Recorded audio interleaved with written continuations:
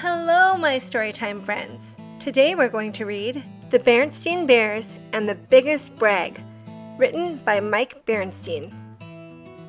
If you have a copy, go ahead and get it so you can read along with me. Brother and Sister Bear were talented young cubs.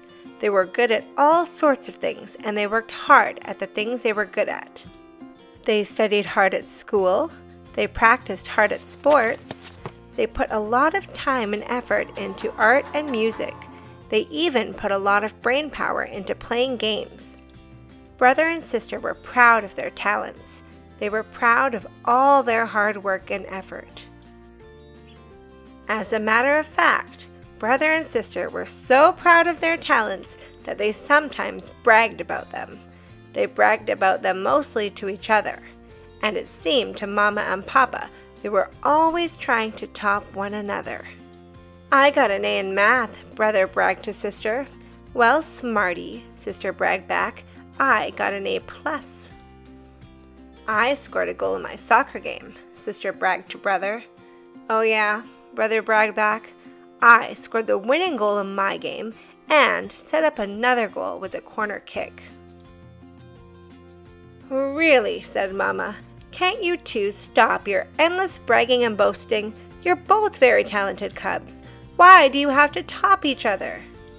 Besides, said Papa, it's not a loving thing for a brother and sister to do. You know what the Bible says about love. It does not envy. It does not boast. It is not proud. But brother and sister still felt they had to be the best at everything, and they went right on with their bragging, boasting ways.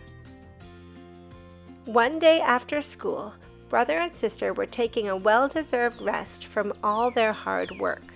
They stopped at the top of a hill on their way home and lay in the soft grass looking up at the puffy white clouds. Brother and sister imagined they saw shapes in the clouds. You know, said sister, that cloud up there looks like a big fluffy sheep. It did indeed look like a fleecy white sheep grazing in a great blue meadow. Well, said brother, I think that cloud over there looks like a galloping white horse. Sister had to admit it looked a lot like a horse. Brother's galloping white horse seemed more interesting than her fleecy white sheep, so she looked around for something better. I think that cloud over there looks like a dragon breathing fire and smoke, she said. Said brother. At first he didn't see it, but the more he looked, the more it did look like a dragon. He was a little annoyed. Seeing a fire-breathing dragon in a cloud was a lot better than a galloping white horse. Oh yeah? He said. Well, I think the cloud next to it looks like a knight in armor fighting the dragon. He thought some more. And behind him, there's a castle on a hill with a fair maiden who the dragon was going to eat, but the knight is rescuing her.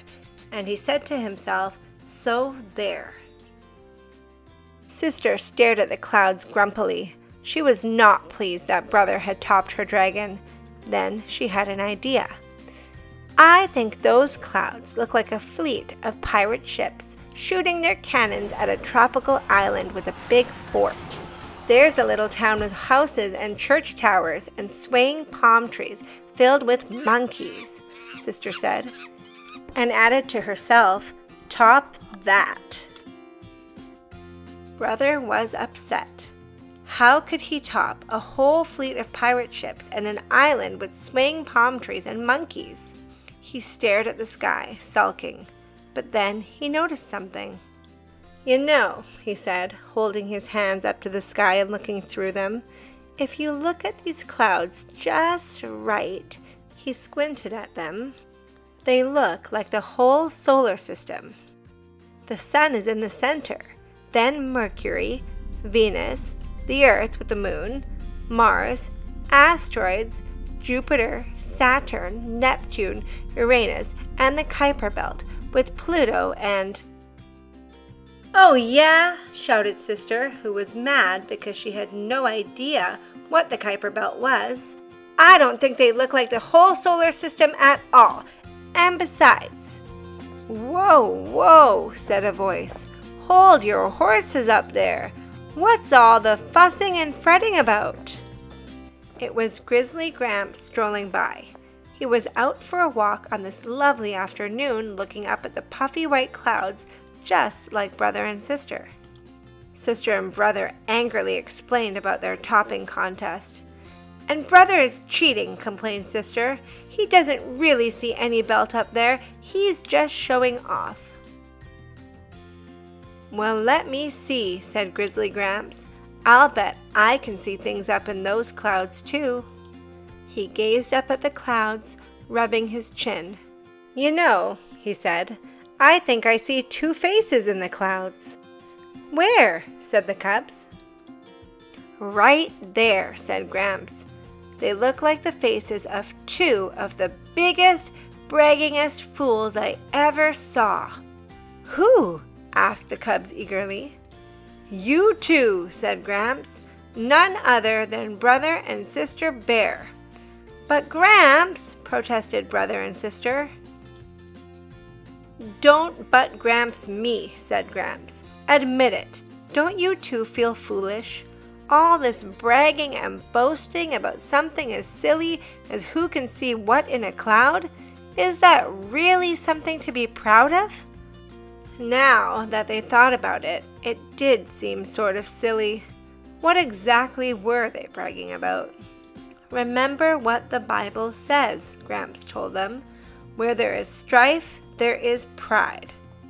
"We'll remember, Gramps," said the cubs. "Now you two come on over to my house," said Gramps.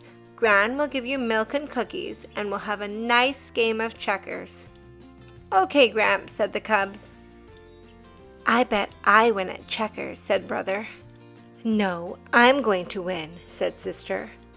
"Cubs," said Gramps. "Oops, sorry," said the cubs, remembering not to brag. They walked down the hill to Gramps and Gran's house with the beautiful white clouds floating overhead.